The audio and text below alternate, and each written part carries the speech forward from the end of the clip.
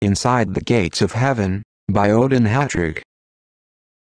Chapter 14, The Temple Wall. Passing through the gardens of fountains, we come to the gate on the east side of the temple.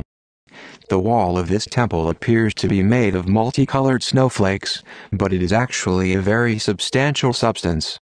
Being 15 miles thick, there is space within this wall for millions of rooms of all shapes and sizes and descriptions, and they are designed for every purpose necessary to the operation and administration of this city.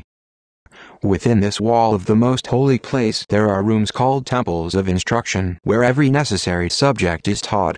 Here the children who for any reason die prematurely are taught basic heavenly knowledge.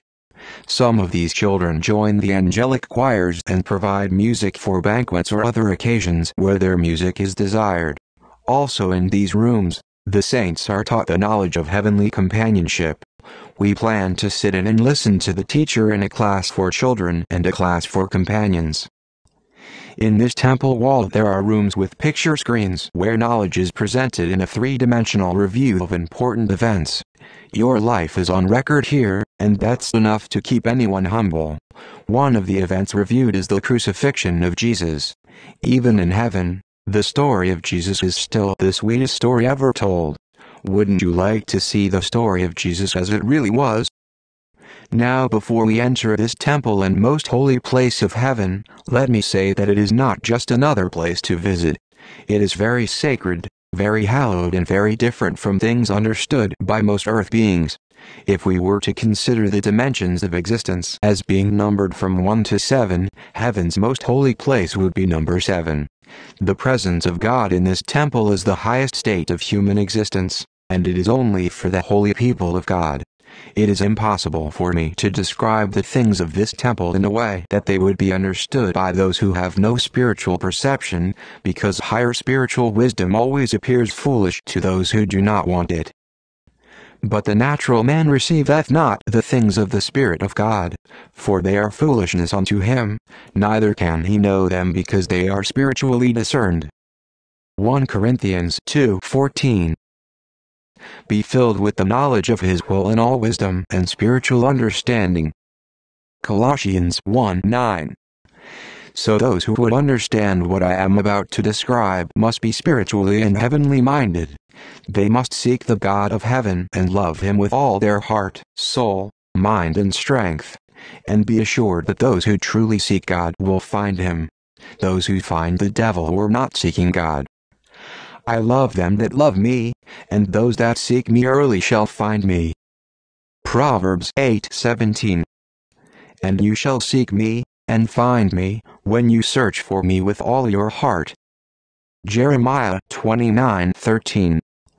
If you being evil know how to give good gifts to your children, how much more surely will your heavenly Father give his Holy Spirit to those who continue to ask him? Luke 11:13. The Bible explains that the most holy place of Moses' tabernacle on earth could only be entered once a year, by the high priest, who was ceremoniously prepared and wore special clothing used for no other purpose. The Bible also tells us of a time when 2 of Aaron's sons offered strange fire to the Lord, that he had not commanded, in the holy place. So the Lord's presence consumed them and they died. Their relatives took the bodies out. Leviticus 10:1-10. Yahweh himself said he will be treated as holy by those who come near him.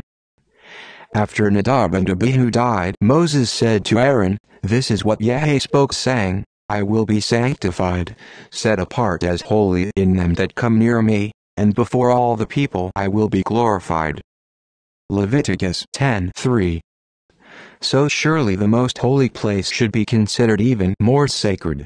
I'm not trying to scare you, only to let you know that heaven's highest pleasures are not given to unsanctified triflers.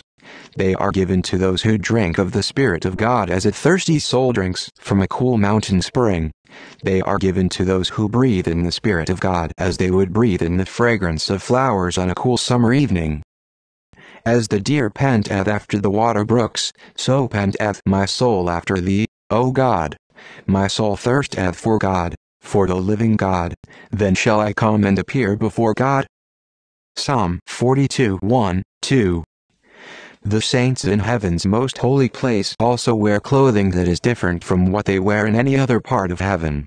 They themselves are also specially prepared, but they are not limited to one visit per year, because there are chamber mansions located on the inside of the walls of the temple that face into the most holy place. Companion saints spend much time in these chamber homes. From these they can behold the face of God on his throne. Before we partake of the Lord's Supper on earth, we examine ourselves lest we partake without being worthy and perhaps get sick or die. 1 Corinthians 11:23, 33. I trust the foregoing admonitions have helped us to examine and prepare ourselves to enter into the Lord's presence in the temple of heaven.